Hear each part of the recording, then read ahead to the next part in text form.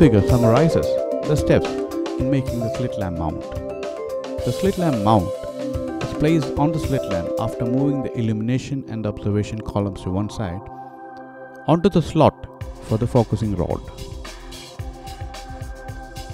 The DIYretCAM can then be aligned using the joystick like we do in a normal fundus camera. It is also possible to use sturdier materials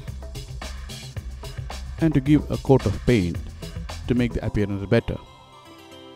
But that would require professional tools and professional help.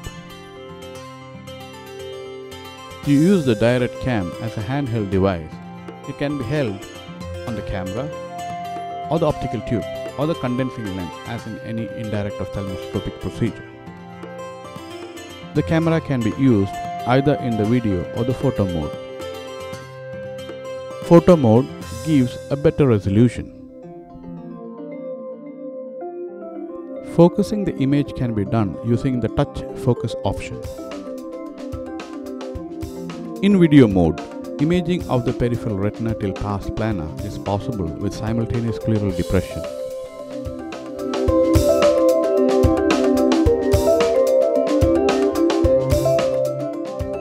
Mounting the device on the slit lamp gives a better stability and control and gives very good quality pictures. The images thus captured can be edited on the smartphone itself using Adobe Photoshop Express. The images are opened in the Photoshop Express and various parameters can be corrected, including removal of the central reflections using the blemish removal tool.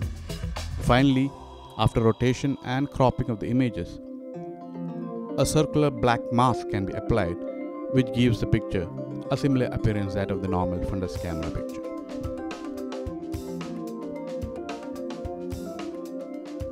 Fundus videos can also be captured using the DIYretCAM.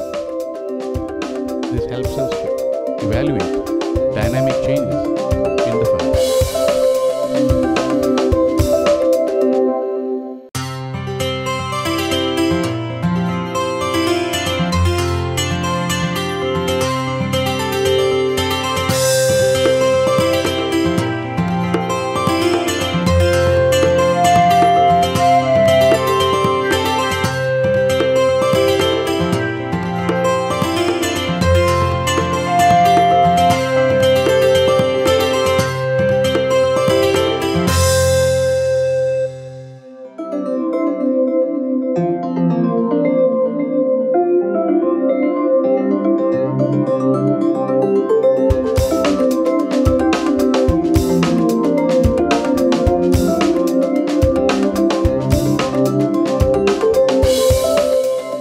In the video mode, using simultaneous scleral depression, one can image up to the pars plana.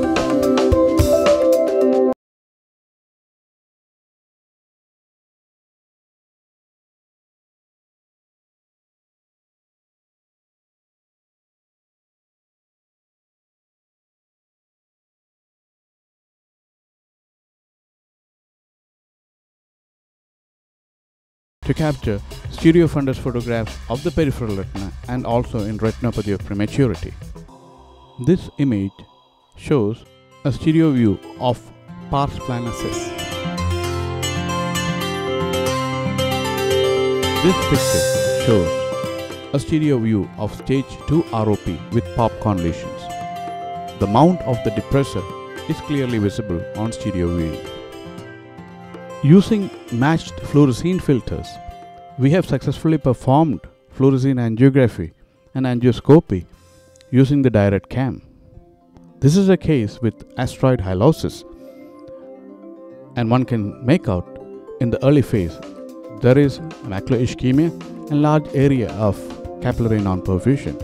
In addition, there is neovascularization on the disc also.